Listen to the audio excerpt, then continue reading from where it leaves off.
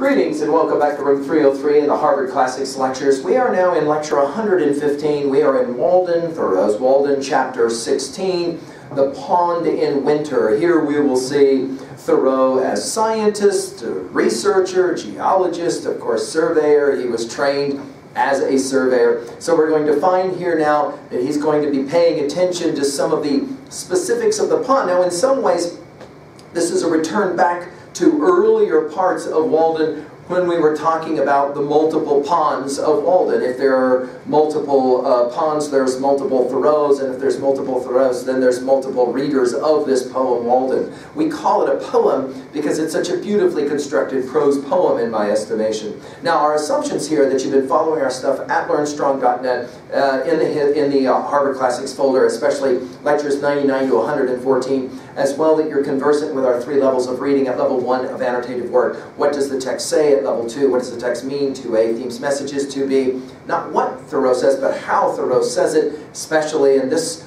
reading of this chapter, the symbolism that will be at play, especially of the pond's identity, especially in winter. And then finally, at level 3, how can I relate to this information in some meaningful way? At 3a, how can I relate to other parts of Walden as well as other texts I know? And then finally, how can I relate to this stuff personally? And then finally, our assumptions are that you're conversant with our Big Five, as we call it in 303. That is to say, what does this text say about epistemology, what one can know? Here we're going to have quite a bit of fun. What does this text say about ontology and who we are? We've already talked about the multiple ponds, and therefore the multiple Thoreaus, and therefore the multiple readers themselves. And then what does this text say about psychology and sociology, the study of the individual mind of the group? And then finally, what does this text say about theodicy and the existence of evil suffering in the world?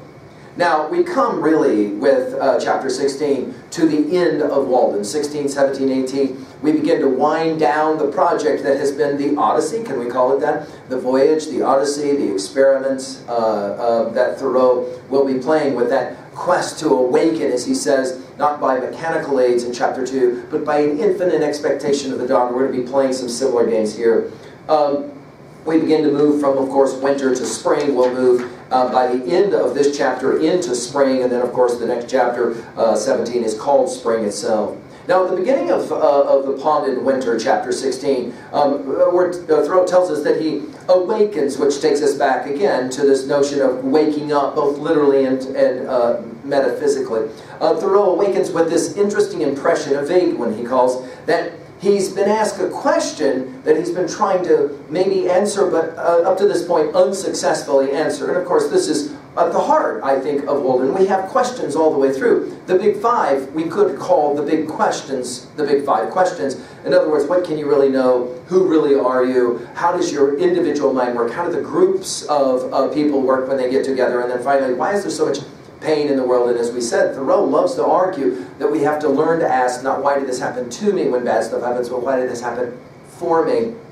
He looks out upon the world of nature as, quote, an answered question, end quote. And this will begin and we see Thoreau at his transcendental best, we could argue, at the end of the poem, Walden. And then, of course, he looks into the daylight, and all of a sudden he will tell us that his anxiety is removed. The darkness, the dormancy, we might say, of winter will in some ways sometimes slow down the spiritual processes, but the dawn, he will argue, of each day provides us with a new beginning. We'll see this in some of our reading in a moment. And then he goes in search of water.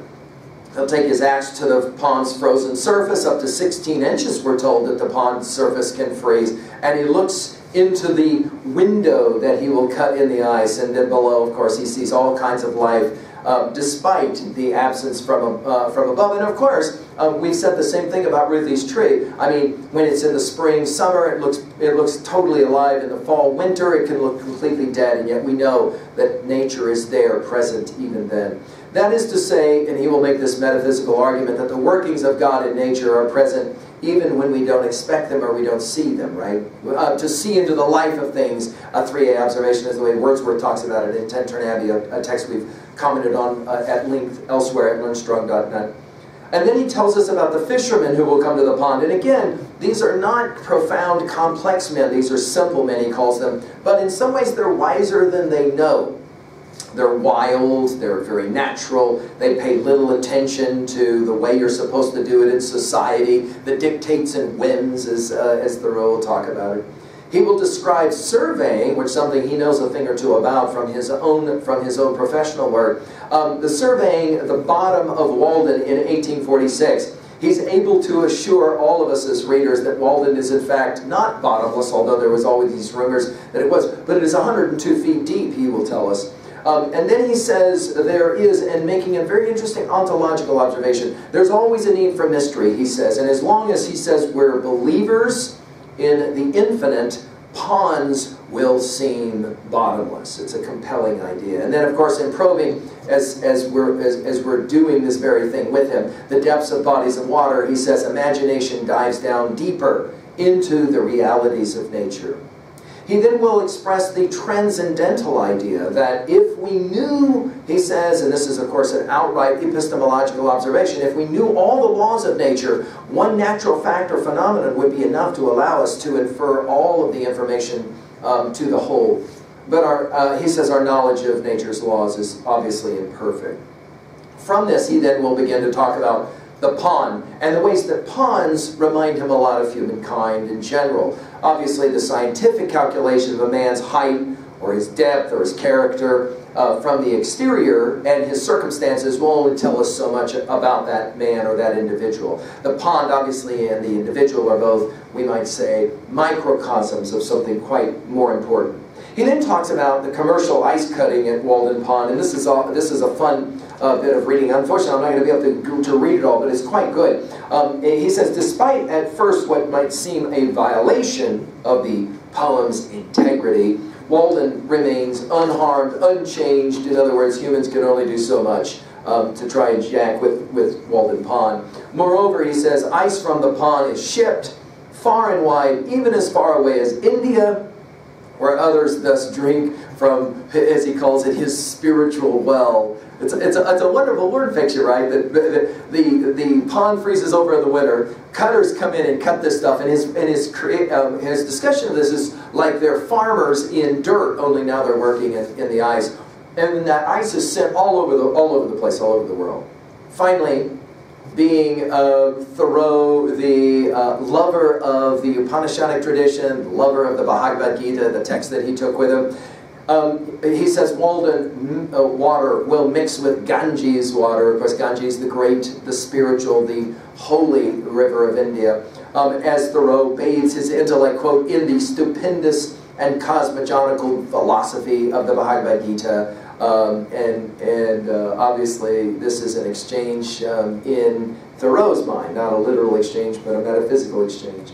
Now, when we turn to the pond in winter, and this chapter, there's so much of this that I would love to read that I just can't, but let's enjoy a few of them. Again, once you read Walden, especially aloud, I find that you can't help but call it a prose poem.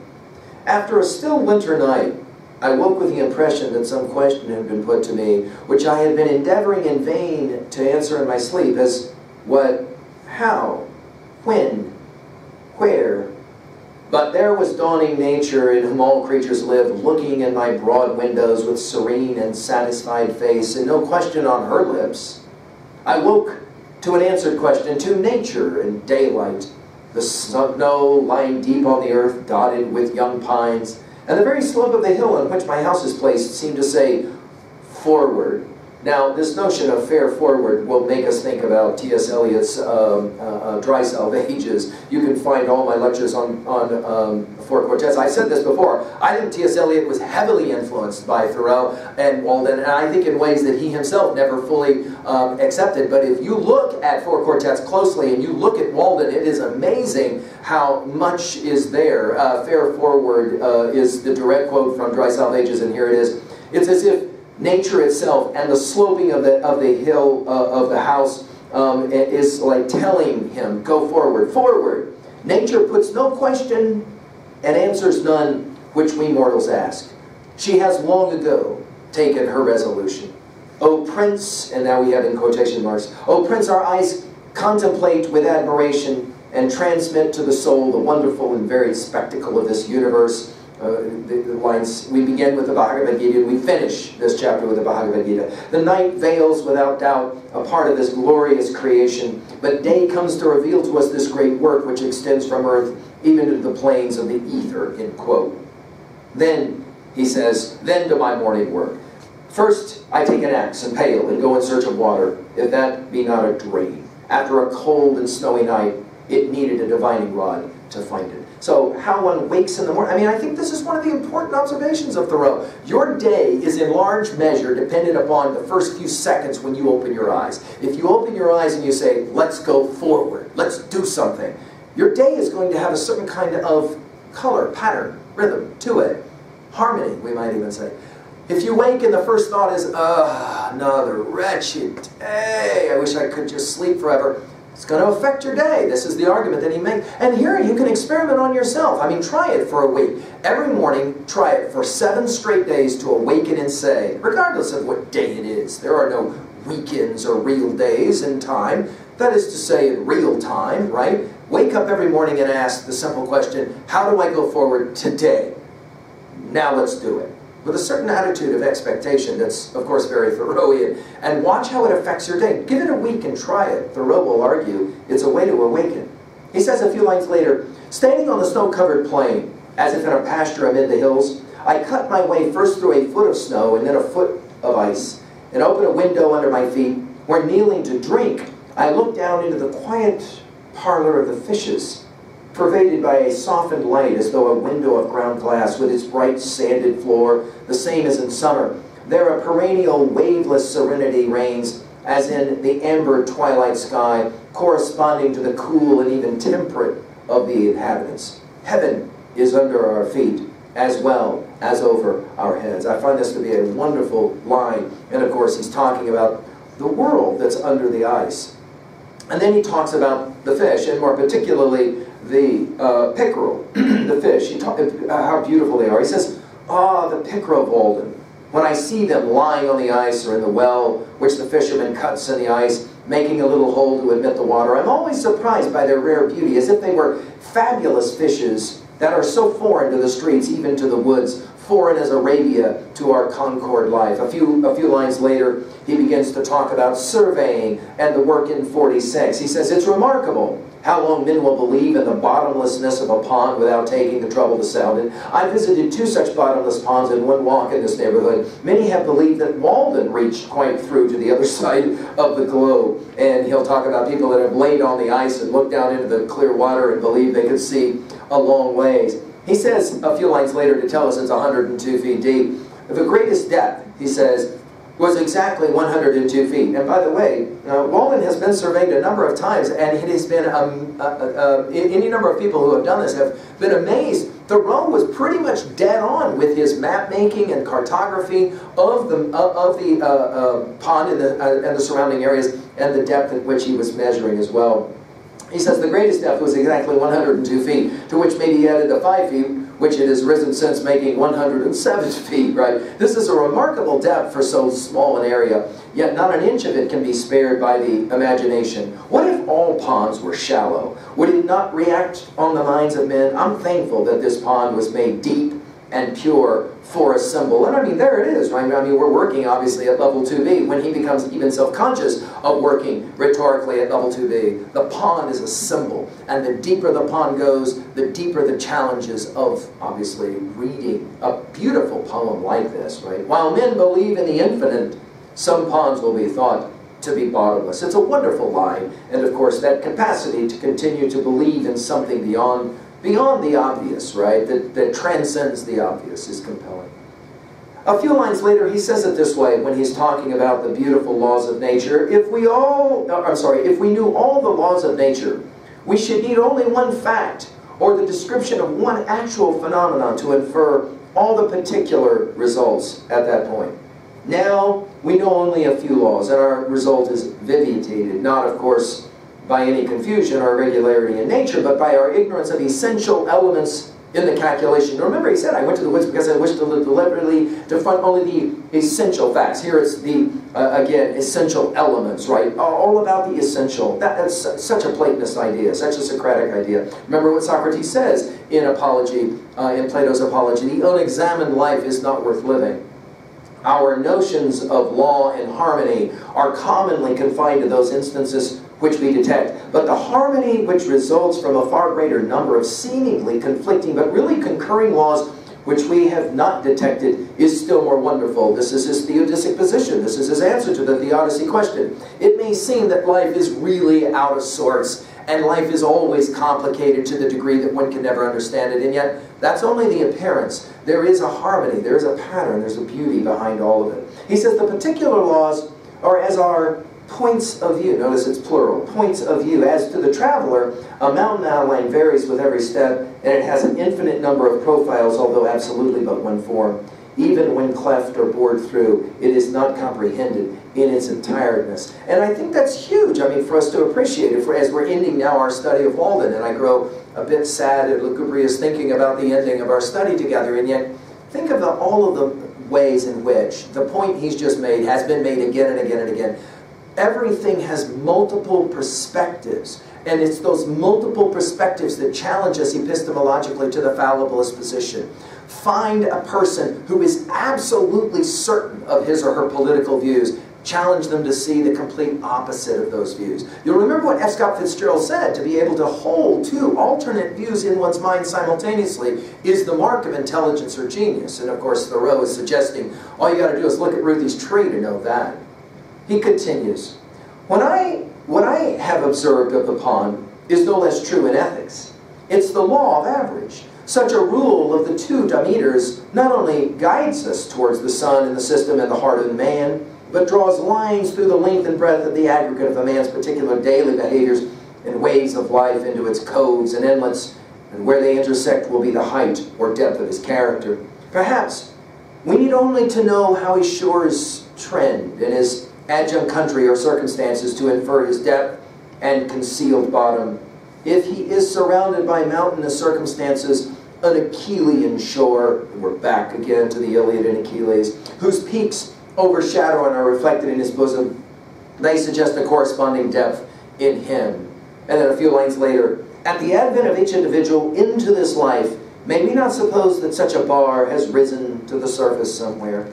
It is true, we are such poor navigators that our thoughts, for the most part, stand off and on upon a harborless coast, are conversant only with the bights of the bays of Posey, or steer from the public ports of entry, and go into the dry docks of science, where they merely refit for this world and no natural currents concur to individualize them. I mean, again, those of us who are poets, we would say if we could just write one set of lines that even come remotely close to the lines we just read, they are truly, truly compelling, right?